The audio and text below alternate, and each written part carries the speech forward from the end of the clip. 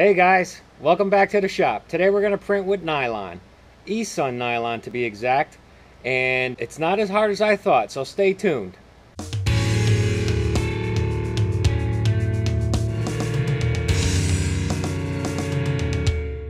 So today this is a little project of mine. I designed a cigarette pack. I roll my own cigarettes, and this is the cigarette pack that I designed in Fusion 360. I printed it out in nylon, and it came out really well. So this is what we're going to print today. Okay, so here's the cigarette pack in Fusion 360. I didn't videotape the designing of this, I just brought it up. I just made a couple of modifications. Basically, this little notch right here, and there's another one on this side here.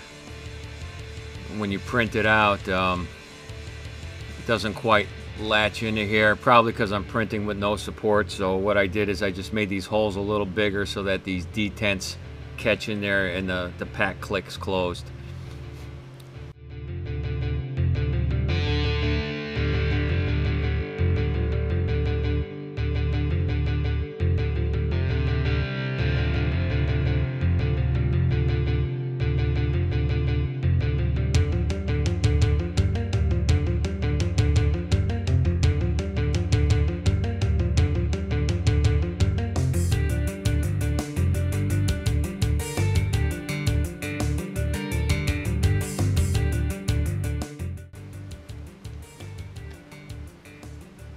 Nylon, printed on glass with Elmers glue watered down.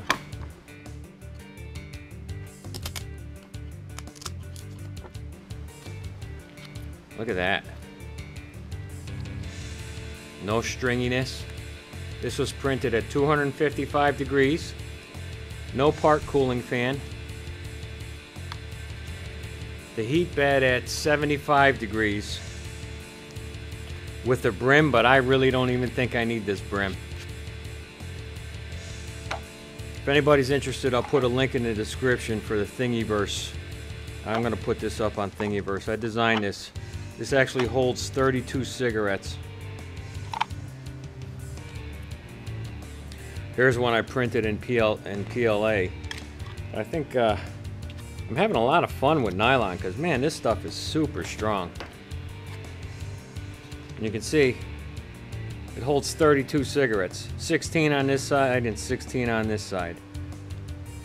I don't smoke that much in a day, but I kind of like these bigger packs. It's kind of modeled after a, not exactly, because the hinges design is different and all that. Theirs was just a molded polyethylene kind of thing, and the hinges would always break on them, and you can't even buy them anymore. But I saved one. And I took measurements from it, and I made this one a little bit larger so 16 cigarettes fit in there firm on each side, so 32 cigarettes all together. That's the beauty of 3D printing. Now, I don't know if you guys can see the way this hinge goes together. This goes right in there. And I originally designed it to put a piece of filament through this hole. You know, the hole's never perfect, because I print this without any supports. So what I'm going to do is I have a piece of steel wire that's just about the same size as filament, and I'm just going to heat it up and push it right in there, and that seems to be the best. I got a little bit of trimming to do right here. I don't know if you can see that, but this is there's like a little detent there. It's not quite catching like these here. Well, I actually trimmed these detents on here. I guess when I go back to Fusion 360, I'm gonna trim this a little bit in the actual drawing, because it doesn't need much of a notch to. I made them the exact same size and they interfere a little bit, but I'll just trim it with a knife for now.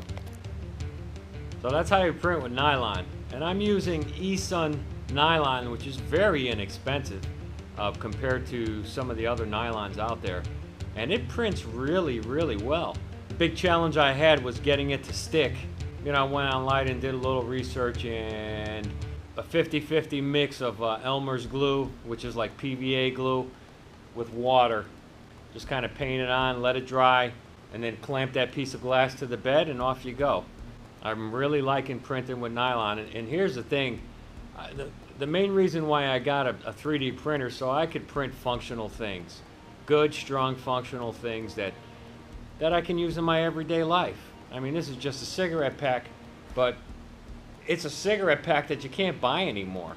The other thing, printing with Esun nylon, and I'm not sure, I don't think it comes in any other colors. It just comes in this raw, kind of translucent white color. I have an Anet A6 and I print it at 255 degrees. I'm printing it at 60 millimeters a second. No supports. It doesn't string. I actually prefer printing with this than PETG. PETG is not very strong in my opinion. This stuff is flexible, it's strong, great layer adhesion. So I'm printing this at 255 degrees at the nozzle, 75 degrees on the heat bed, no part cooling fan, 60 millimeters per second. The other thing with nylon is you got to make sure you keep it dry. I have it in a box. Let me show you that box. I have it in a box with silica gel in it. And I haven't had any problems with it hissing and popping from moisture. And what this is it's an old file box for hanging file folders.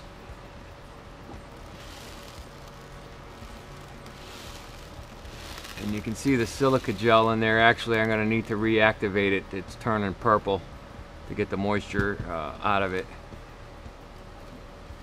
And what you do is you just put it in the oven, I think at like 200 degrees.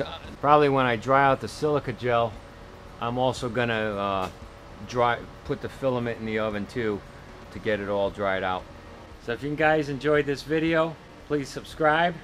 Check out my other playlists. Give me a thumbs up, and if you got any questions, ask them in the comments section. I'm always open to suggestions and questions. Thanks for watching.